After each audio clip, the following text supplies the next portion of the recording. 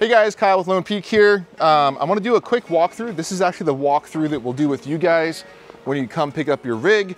I wanted to do this on this rig because one, it's birthday, which is pretty awesome. It's a 23 Taco 6 foot. You want to kind of come over here, Keisha, and just kind of show. We can also cut to some other footage I did. This looks good, and this is a good representation of kind of a base model on the outside. We don't have the diesel heater port, we don't have the side lights, we don't have the rear lights, but we do have load bars on top. You can kind of see what it looks like with the profile. He could actually open his sunroof, which is something that we didn't know if that would work until we tried it. So that's good. Come to the tailgate with me. Yeah, no rear lights, no window delete in the back. So yeah, let me show you how to open this thing. I'm already getting ahead of myself. So these are the latches up here. They're adjustable tension, so if it's too tight, you can actually spin these. They're Loctited right now, so you have to break the Loctite a little bit. And these just hold the whole thing shut. This is where grab handles are really nice. You might order those later, but they're super nice to be able to hold on and get yourself up. Oh, one other thing, we'll get a shot of this later. It's a white roof, which looks gorgeous, honestly. So gas struts open this thing up. There's a little bungee here. Kind of holds the tent material in as you close it, which we'll go over later. I put the bungee right along the base of the tent. That's kind of its happy spot. Again, this move here is nice with the grab handle. I'll try to do it without it. Dodge the rear window. And then I'm gonna jump inside, unzip the tent, and then show you guys how the rear tent extension snaps into place. All right, once you're inside, you're gonna push this little net out of the way, which just keeps the tent from drooping down into your bed. This is the rear tent extension assembly. You're gonna snap it into place. These little latch pins will snap and lock. So you push them till they lock. Well, from the factory, we ship these so that they're easy to push in. If you want this tent to be a little bit tighter on the roof, you can adjust it with this screw right here. You can see there's a slot. You can loosen this, push the tent assembly a little bit more and get more tension on it. It just makes it a little bit harder to snap into place. So one thing to note, let's see what else we got on our list. It's the bed next, okay? So the bed, super comfy, by the way. Really happy with how that turned out.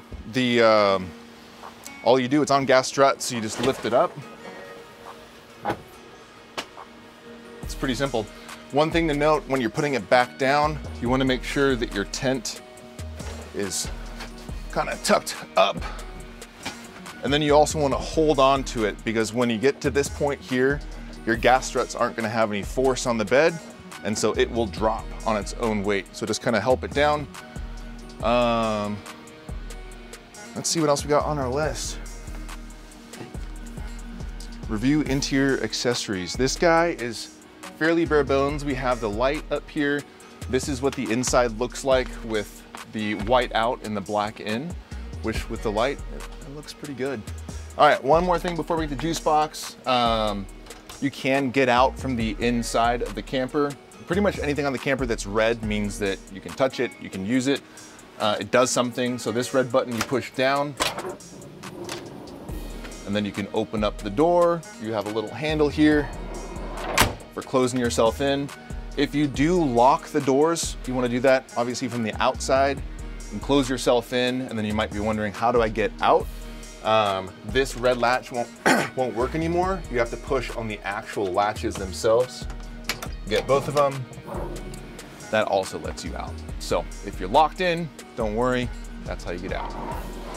All right, let me show you how to turn Juicebox on. You wanna press and hold this top right button for 2.5, 3 seconds. This guy's hooked up to a 12-volt power source. I'm gonna turn the tailgate light on so we have a little bit more light here. One thing to note is that this takes 12 to 15-volt power sources. If you have a battery that is over 15 volts, I think some Renogy's were like 17 volts for some reason. Let us know before your install so that we can change the resistor. We just limit the max voltage so it doesn't fry our electronics. I have the app currently open. So make sure you have power connected to Juicebox. Make sure it's turned on. We're just gonna connect to it. Tailgate light's already on, but I can switch the color to amber. Tent light, you can't really see in there, but we can turn it on, switch between amber and white. This build doesn't have, well, we don't have an awning yet, but doesn't have the roof fan, the diesel heater port, light bar, side lights, backup lights. Aux basically turns on your USB port that's built into the side of the camper. So if you want to, you can wire other things into these channels. The fuses are all accessible if you want to change the fuses, and you can also change the names of these. So if you just wanted to say this is some sort of other light, you can change it. It's not going to change it on the hardware itself, but it'll change it on the app. So this is really Juicebox. With your build, we're giving you a 10-foot cable that will mount directly to Juicebox, and then it's kind of up to you to wire it up to whatever battery of choice you have. Let's see what else we got here. I don't think we have a ton of exterior accessories on this guy. Maybe let's walk to the front and we'll just show what the roof looks like. We'll show the load bars. Are you able to pan up to the top here and just kind of show people what that looks like? There we go, beautiful.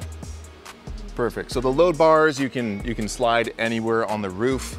You can add more. So if you want to distribute a load, I was actually getting some metal roofing the other day, and I had 3 up there and had 14-foot pieces of metal roofing on the top of my camper. So super nice. That's all for exterior accessories. Let's go back inside. One thing you want to know is before you close this rear tent extension, you want to pull the red pins. So pop those out, make sure they're disengaged, and then you can actually close up the camper.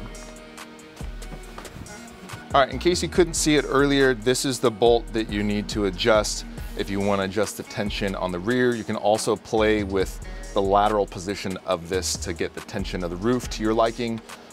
This is what you want to pull to actually close up the camper. So I'm going to pull it and get it out of position a little bit, and then I'm going to pull my other side, and the rear is able just to fall back down on top of the bed. And then you just put your bungee back into place. All right, closing up. I'm gonna do the same thing. I like to get this bungee as high as possible. I'm gonna grab my strap, kind of just use my body weight to pull it down. And then we do something called a double tuck on the sides. This does tuck a little bit better if the windows are all zipped up, but I stick my arms in. Beautiful. Closes up like that. Close your latches. As far as closing your tailgate, kind of depends on the model. If your tailgate has a lip on it, a lot of times we'll close the tailgate first and then close the camper. Sometimes you have to close them together, kind of figure out what works well for you. One thing we haven't gone over is that the seal on the tailgate is actually adjustable. So if you want to fine tune the seal, we got these 5 fasteners here you can loosen up and raise or lower about 3/8 of an inch. So I think that's it. I think that's all. So any questions at all, reach out to us at team@lonepeakoverland.com. Thanks for watching.